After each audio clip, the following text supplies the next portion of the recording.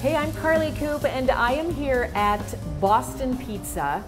Burger Days is on, and we are here to talk about and, of course, eat the burger. I am joined by Steinbach Chamber of Commerce Vice President Tracy and manager here at Boston Pizza, Cassidy. So, Cassidy, tell us about this burger. First of all, what's it called, and then, what's in it?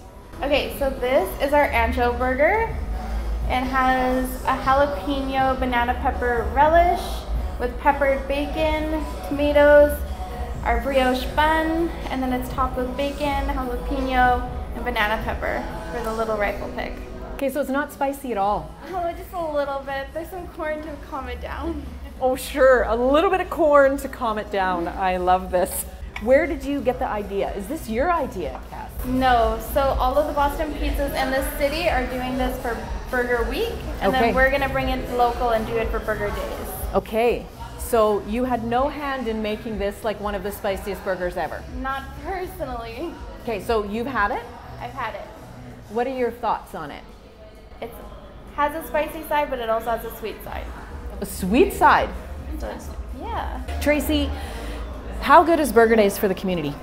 It's fantastic. It brings everybody out within the community and gets us interacting and supports our business, which is really, really important for us. Last year alone, it brought in over $160,000 to the local businesses for burger sales, and that doesn't include the off-side sales as well, where people are buying drinks and other items when they're in the restaurant, and that's just driving the business to those restaurants that really post-COVID could really use these revenue boosts, and we're really seeing that jump now, and our community has been really great in jumping in there and really supporting these local businesses. Right.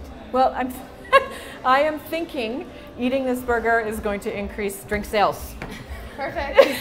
I am all wound up about how spicy it is. I love spicy food, but okay. So, ready. Are you ready, Tracy? I am ready. Okay. Let's give this thing a try. I love you made a piece of bacon look like a flower almost.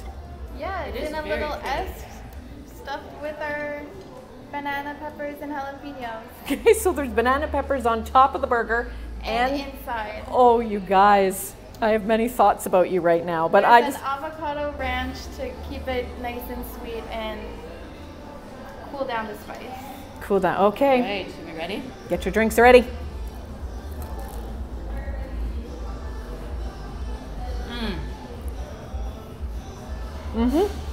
There it is.